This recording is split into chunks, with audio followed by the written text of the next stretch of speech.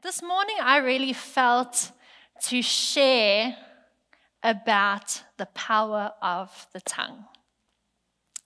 So many of you would have probably heard something about this. You might have listened to it preach before. You might have even read it for yourself. But I just really felt like this is something that is so part of our everyday that it is something so important to look at. So research shows that your average male speaks or says about 7,000 words a day. And your average female says about 20,000 words a day. So ladies, we need to listen to this preach 3 times more than the men do. I'm just kidding. I'm one of them, so, you know. And if we're not saying it like this, we're saying it on WhatsApp voice notes. That's how the ladies, rank in their points, But on average, the average person speaks 860 million words in their lifetime. That's what research showed. I didn't do the math, so you're welcome to go and blame Oxford University if you really want to blame someone. But isn't it incredible that we get to speak so many words in our lifetime? But here's the question: what are your words producing when you are speaking? Because in Proverbs, and you're welcome to turn there with me, Proverbs 18, verse 21. If you've got your Bibles here, your phones, you're welcome to go there. Because you're going to spend time in this little portion of Scripture. And it goes like this: death and life are in the power of the tongue, and those who love it will eat its fruit. The words that come out of your mouth produces life or it produces death.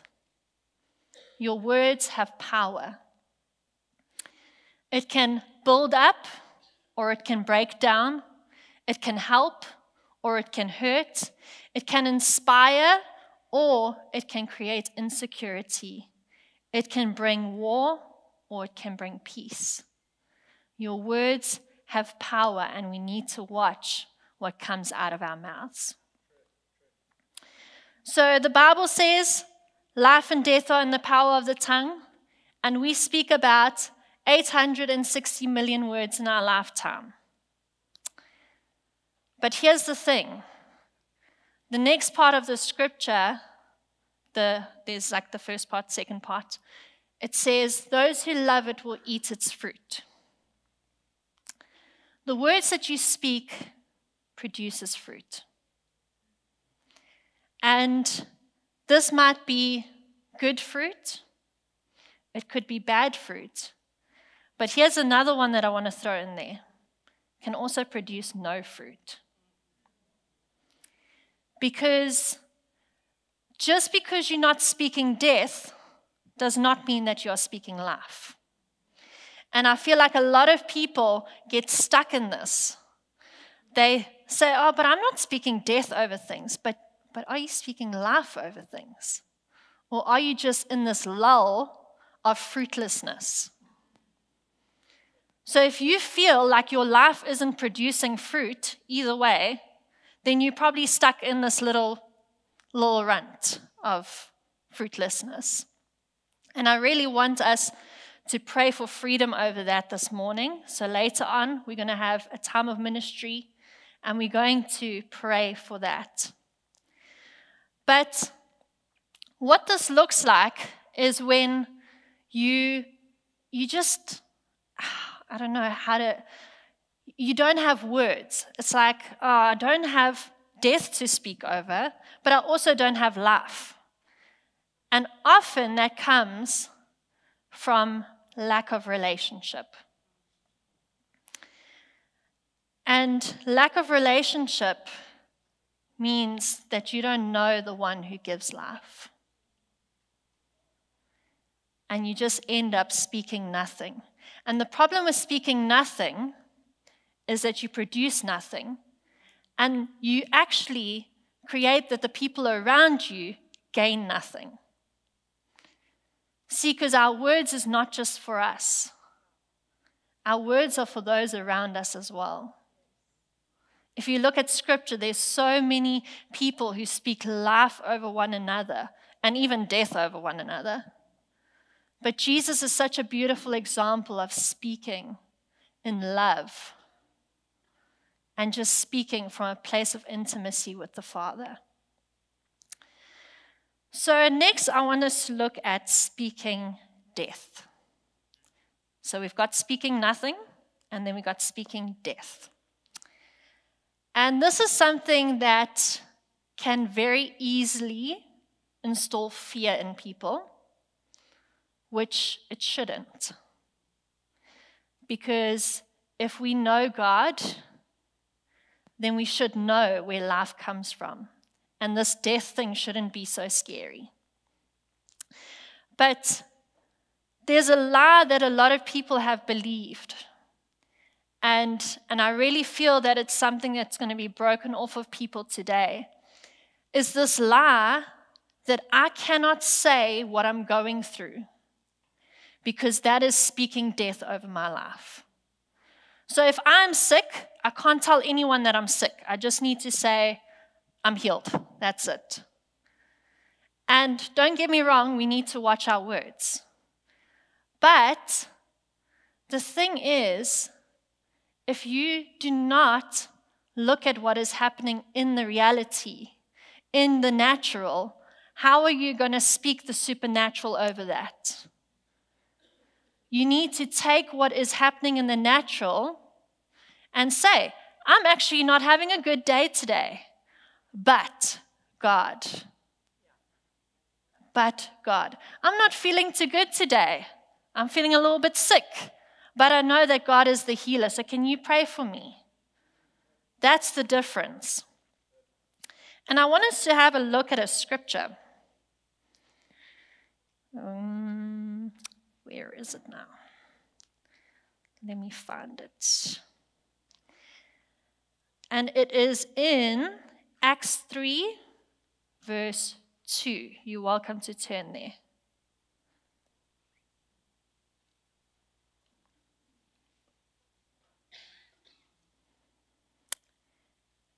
And it says this: a man lame from birth was being carried, whom they laid daily at the gate of the temple, that is called the gate, the beautiful gate, to ask alms of those entering the temple.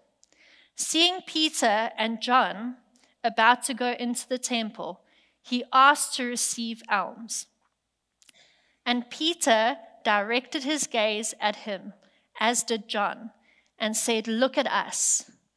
And he fixed his attention on them, expecting to receive something from them.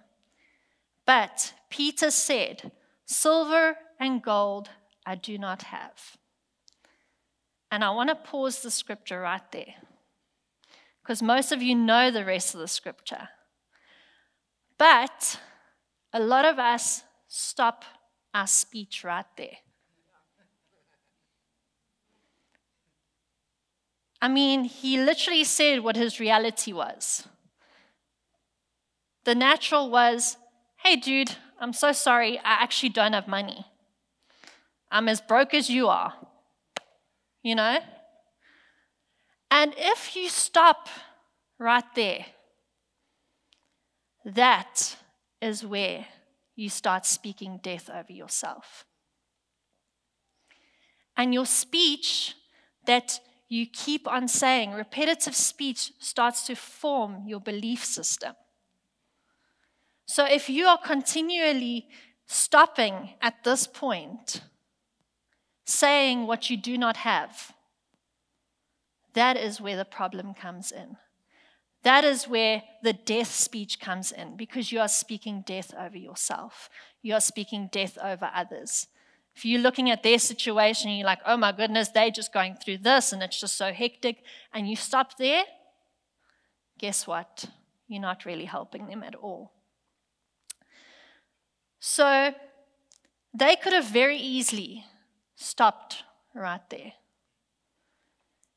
and nothing significant would have happened. And I want to encourage you this morning that if you find yourself speaking like this, that it's time to start speaking life over your situations. But I also want to make this clear to those who think they need to hide what is happening in the natural, who've been told this lie of if you say that you're going through financial difficulty, it means you don't have faith in what God's going to do. It means you don't trust Him, or you're speaking death over yourself. The problem is not speaking that. The problem is stopping there. Because if you make the natural, the reality known, then you can speak the supernatural over that situation. And we're going to carry on with the scripture because it does carry on. So for those of you who stop here, this is a good example of how to carry on. And it goes like this: but what I do have, I give to you. In the name of Jesus Christ of Nazareth, rise up and walk. And he took him by the right hand and raised him up, and immediately his feet and his ankles were made strong. And leaping up, he stood and began to walk and entered the temple with them, walking and leaping and praising God. They didn't stop with the natural. They spoke the supernatural over the situation, and he received so much more than what he asked for that day. God wants you to receive so much more than what you are going through. But you need to take what is happening in the natural and start speaking the supernatural over that. And that is where we start speaking in authority, and we start speaking from a place of victory. And sometimes it's so hard to do that when you don't see it in the natural. But do you know what happens when you start speaking it? People take notice. And sometimes, or most of the times, it's those people who don't know God. And it's like, but their life's like this, but they're speaking like this. Why are they speaking like this? And curiosity gets sparked and people get saved. That is what happens when you speak life. It's not just for you, it is for others as well. So we need to share what we're going through, because God has also given us community to speak life over us. And I'm so blessed to have this community who have spoken life over Keegan and I, and we get to speak life over others. It is such a beautiful thing. But if you're sitting in your little dark place, and every time someone asks, hey, how are you doing? No, everything's perfectly fine. It's so good. Yeah, God is so good. And yes, God is good. But at that moment, you're not going through something great. And you actually need love and support. Because what happens is now your words and your heart are having a head-on collision, and it's not making sense. And that's how you end up in depression, because no one knows what you're going through, so they can't help you through it. And you think by only speaking life and hiding what is happening is going to produce life. It doesn't. You need to speak life over the situation.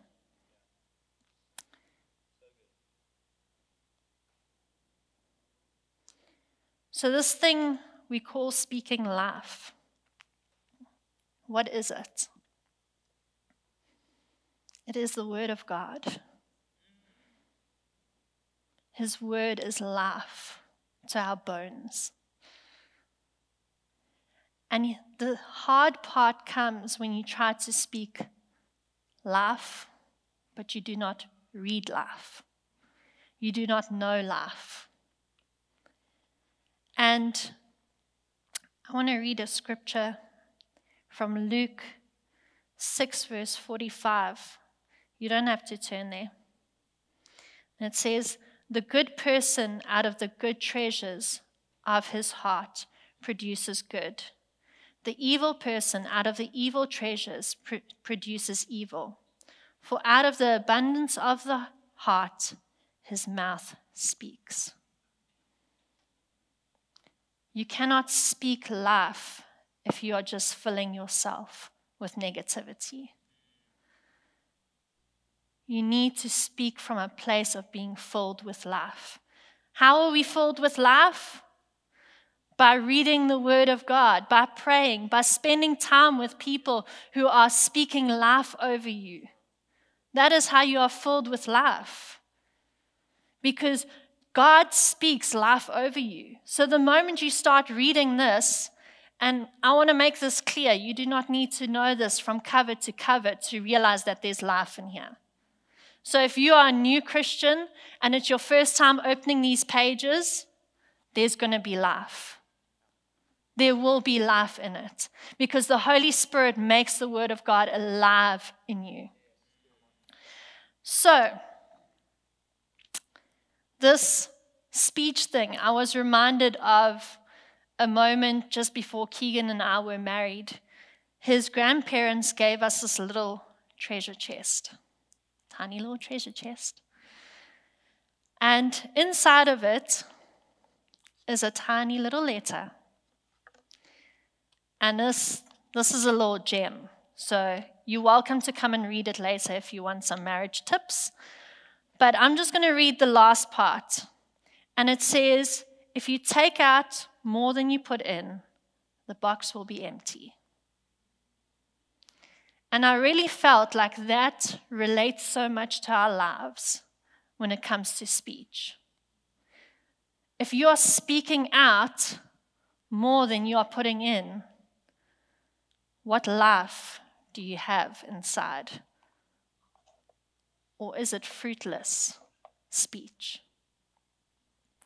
Because you can't put into your little treasure chest, like it says here, out of the good treasures stored up in his heart. The good that you put in is the good that you can pour out.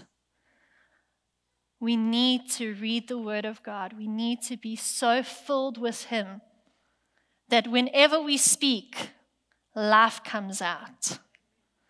That whenever we see a situation, we are like, that is hectic, but I know that God is good. And I know what promises He has for me. Because it's so hard to look at something if you don't know the promises of God. If you don't know what He says over the situation. If you only know that there is sickness, then all you're going to see and hear is sickness. But if you know that there is healing and He is the healer, you are able to speak that over the situation and produce life into that situation.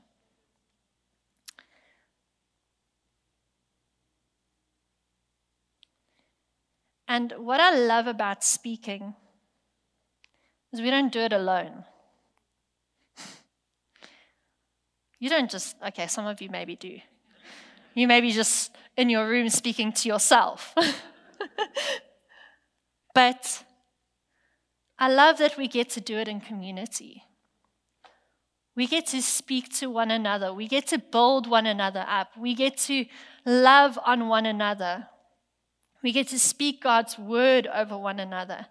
And I love it when I come to work and we start speaking about scriptures and things and we're like, oh, and all of a sudden, like the room's just like, you know, you just feel so uplifted because you're bouncing things off of one another. Hey, what do you think about this? What are your, what does scripture say about this? What does this scripture mean? There's so much life in speaking about the word of God. And I feel filled with joy when I speak about the word of God. Because He is life. He is joy. So what happens when you speak about him? That is what flows from you. And a scripture that I love isn't, you don't have to go there. Malachi 3, verse 16, it says, "Then those who feared the Lord spoke with one another. The Lord paid attention and heard them." How beautiful is that?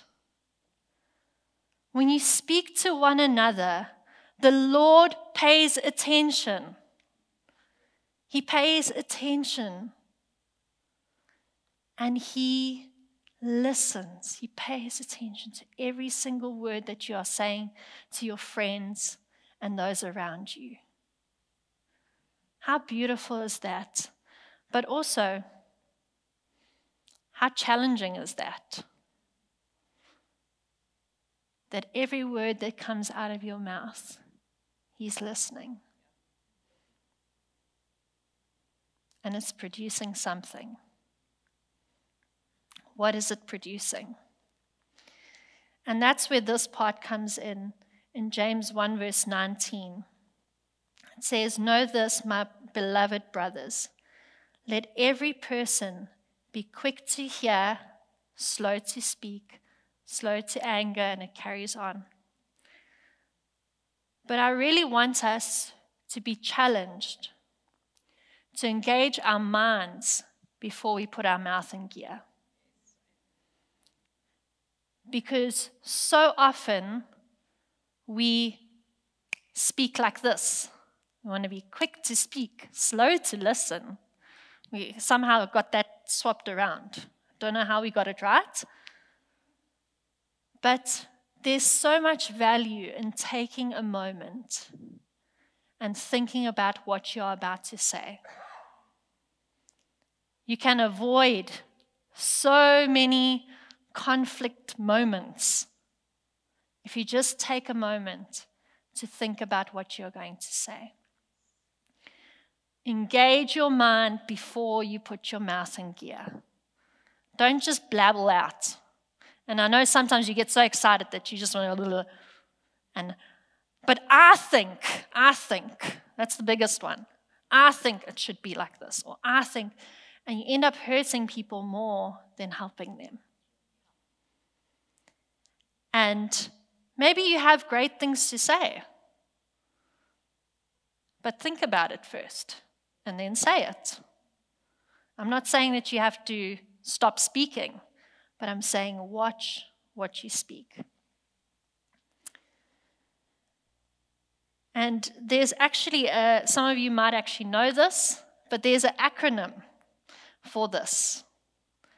And this is a great thing to teach your children if you have children. It's a great thing for you to take on for yourself. And it is called think. Okay, think. It will be coming up on the screen, hopefully. So, okay, it won't be coming up on the screen. But if you want it, you can just ask Google for the THINK acronym. But it is this. T stands for true. Is it true? Is this a fact or is this a feeling? Is this your own opinion? Or is this solid truth? And then make the decision whether you want to share it. H stands for, is it helpful? So, is it going to help you? Is it going to help them? Is it going to help the situation? If not, it's probably better left unsaid. I stands for inspiring. So, does it improve in the silence? That's a good question to ask. Would what I have to say right now improve the silence? But is it inspiring? Because sometimes, even if you are sharing hard truth, people can leave feeling encouraged by the way that you say it. and by the way you inspire them after you have said, hey, I don't think what you're doing right now is the right thing, and then you share out of love. So we always want to inspire. We want to lift people up. Then N is for, is it necessary? Is it better left unsaid? Sometimes it really is, guys. It's better left unsaid. I sometimes have to, when you just have to swallow the word quickly. And then sometimes you can also hear when someone hasn't done it. You're like, yeah, you probably didn't mean that one. I hope you didn't mean that one. But is it necessary? Do you really have to say what you are saying right now? And the last one is K, and it stands for, is it kind? What are your motives behind communicating the thing that you're communicating? So these are some great things that you can think about before you speak. Before you make that decision to just blurt out your 860 million words in your life. Think about it. And I really love reading scripture because there's so much that God speaks over us. And if you want to be filled with life, go and see what God says about you. It is so beautiful. It is so inspiring. It is truthful. It is necessary, definitely necessary. And it is kind. So beautiful. And I really think that if God speaks such beautiful words about us, how much more should we be speaking about him and his goodness? Because it brings life not only to us, but to others. And there's a scripture in 2 Corinthians 10 verse 17, and it says, let the one who boast in the Lord. Let us be so filled with the one that we love that we can't help but boast about him. Parents, if you think about your children, how often are you like, oh, you should have seen what so-and-so did, and I'm so proud of my child, they achieved this. Just to say, Hillside kids and teens are thriving in the schools. I just want to give an applause to those absolutely thriving in the schools. We're seeing such good things. But if you can boast about your child so much, how much more should you be boasting about the Lord? Because that is what gives you life. That is what gives you life to speak over your family. That is what gives you life to speak over your friends. It is what gives you life to speak over yourself.